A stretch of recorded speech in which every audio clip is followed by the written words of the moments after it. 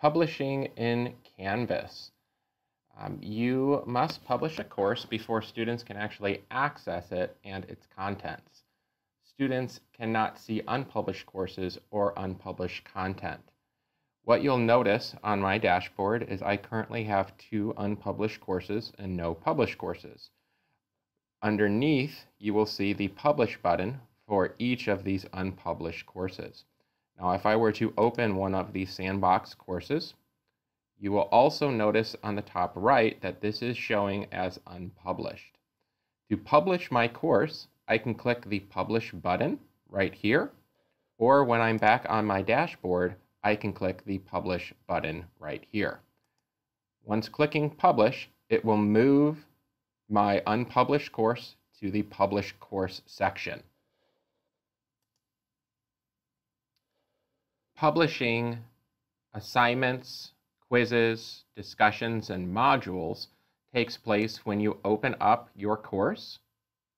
And for us, we are going to go into the Learn section. A common feature in Canvas is the gray icon or green icon that indicates whether or not an item is published and therefore visible to students. For example, this green icon here shows that this assignment or content is published for the students. This gray icon with the line through it and circle shows that this is not a published item for students.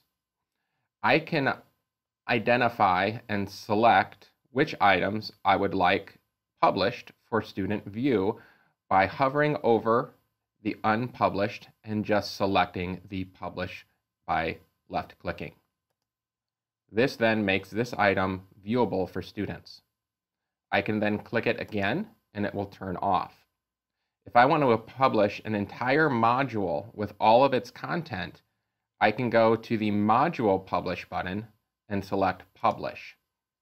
This then will select every item within that module and publish those for the students. If I were to unpublish the module, you will notice that these items stayed published. I will need to go through and unpublish each individual item so that it does not float through to the other pages connected to these items. Prior to your course starting for students, please make sure that in your dashboard you have published your courses so that they appear for students. And make sure that within your learning modules, you have the assignments or content that you would like published for student view selected by publishing those items for students. Thank you.